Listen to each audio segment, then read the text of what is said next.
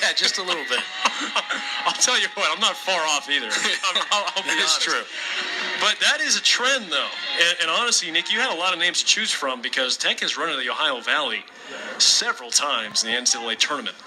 As Kel Johnson begins the bottom of the seventh, we got a new arm on the hill, a side-arming left-hander who misses inside to Kel. And that would be none other than Tyler Alderfer, southpaw from Perkasie, Pennsylvania. And the peculiar delivery misses outside. 2-0 on Kel. But obviously Jacksonville State, the most recent Ohio Valley Conference foe that Georgia Tech has faced. 2-0 pitch is popped up high in the air, first base side, but well foul. That'll land in the fifth row of the bleachers down the first base line. 2-1. Jackets also faced Jacksonville State in the 2004 NCAA tournament. Beyond the Gamecocks, Tech has faced Tennessee Tech in the 1997 NCAAs, Austin Peay in both 96 and 2011.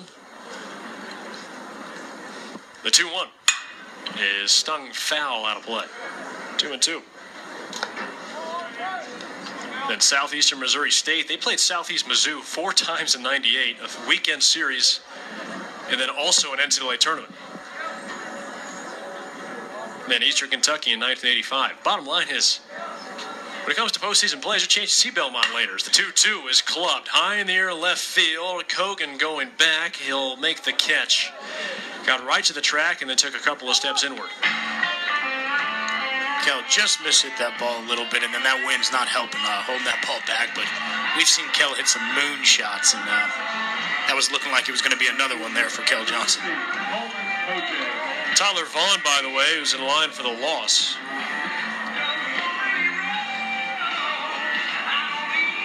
Six innings, 9 hits, 9 runs, 7 earned, 2 walks, and 4 strikeouts through 94 pitches.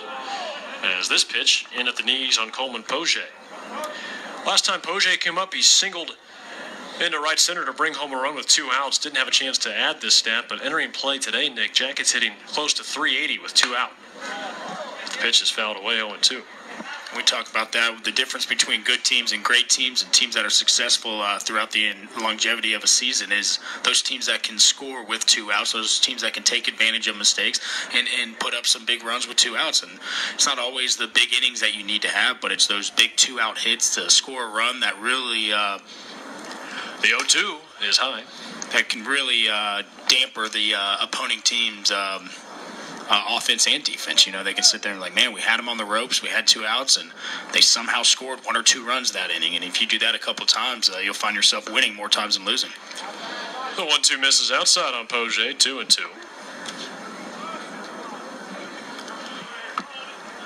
Alderfer so far this season, this is just his second appearance. His first, he went 2/3. He gave up a run on 3 hits.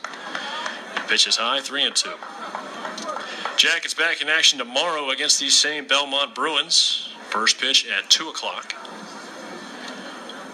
Live on the air at 1:40. A 3-2 pitch. Check swing, appeal to first, did not go. Ball 4. And Coleman Poget picks up yet another walk. His first of the day, but his team-leading 6th of the season. And what a stark contrast that is to his numbers last year, which he did struggle with the swing and miss.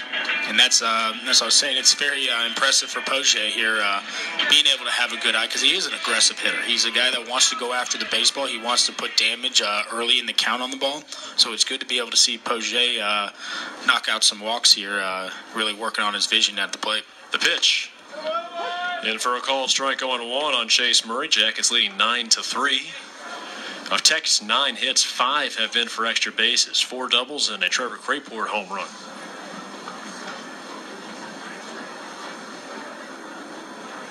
The 0-1. This one hits Murray on the right arm, it looks like, and then I think he accidentally hit the umpire with his bat as he threw it aside. Oh, the perils of being a left-handed hitter.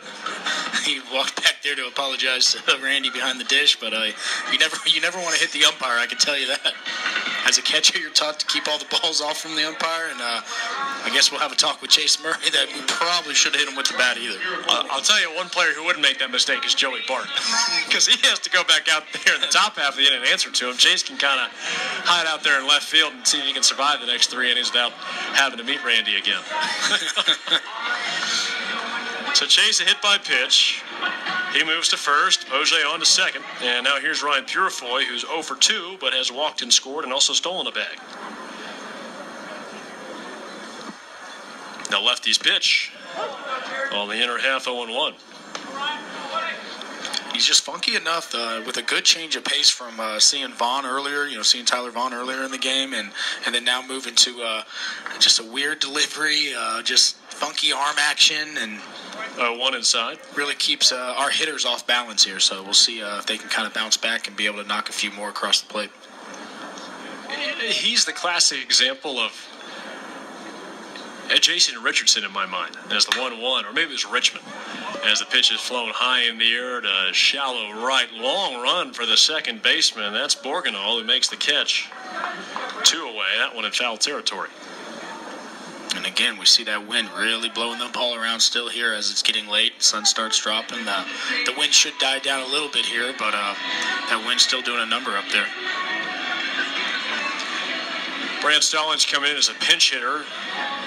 Meanwhile, other defensive changes. Matt Cogan moves to center,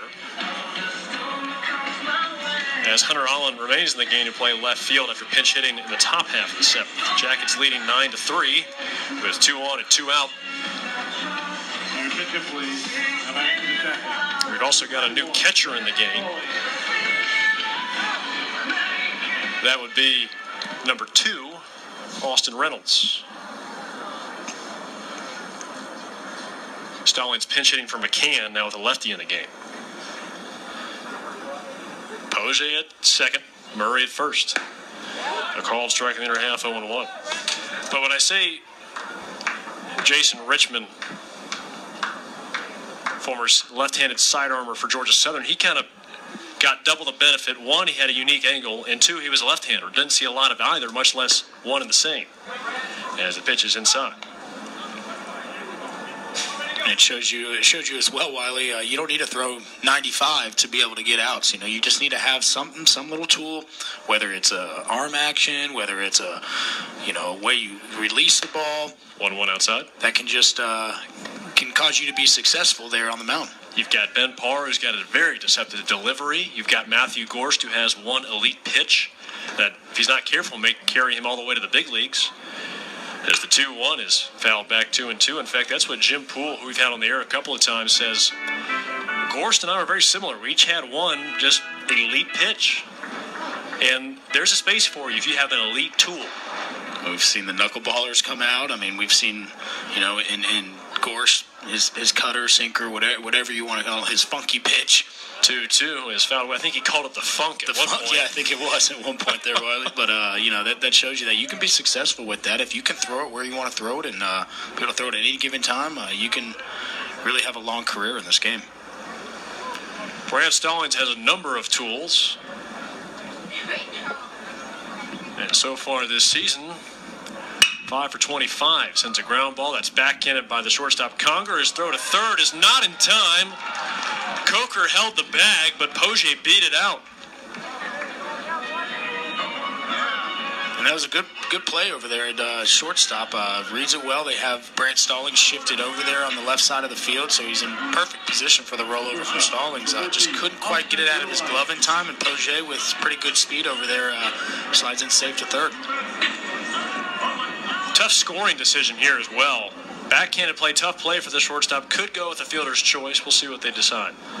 They went with an E6. The pitch on the outside corner, 0-1. So an E6, there'll be a fielder's choice that allows Stallings to reach, and then Pogé safe at third on the error. That is the 4th miscue in the field for Belmont today. The 0-1. High, 1-1 on Wilhite. How about what this middle infield has done today, meanwhile, for Tech offensively? Wade Bailey, 3 for 4, 3 RBI. Austin Wilhite, 2 for 3 with 2 RBI. That's 5 hits, 5 runs driven in, and 5 runs scored. 1-1 outside. 2-1 by the Yellow Jacket double play combo. And being able to have a bat at the end of the lineup like Austin Wilhite, we've talked about that multiple times, but being able to have him, it's a second leadoff position. You know, he could be batting in Wade's position, and Wade could be in the ninth hole as well, so it's great to be able to get that production. 2-1 is fouled off to the right. And again, the key to the Yellow Jackets' success this year is not only on the mound being able to pitch and command the game on a defensive sense, but offensively being able to battle 1 through 9 and not give up any easy outs. You know, it's in the past couple years or in the past years, you know, probably had some guys in the middle that could cause some damage, and then maybe some lesser on the 2-2. This is a bounding ball through the middle into center field. Scoring is Poge. Hot on his heels, Chase Murray. It's a 2-run single for Austin Wilhite. He's knocked in 4 today on 3 hits, and Georgia Tech leads 11-3. Just as we were saying earlier, you know, Austin Wilhite, you know, not going to really damage you with the long ball, even though he can hit him out of the park a little bit in BP, but right there just stays on top, doesn't try to do too much, takes what the pitcher gave him, and hit a nice ground ball right back up the middle where it came from. Both those runs unearned. Stallings moves to second. Wilhite now aboard at first. And Wade Bailey, the other half of Tech's middle infield, at the dish. And he sends a tapper back to the mound. Alderfer with trouble picking it up. His throw to first is in time. They get Wade by half a step. Nice recovery there by the left-hander Alderfer.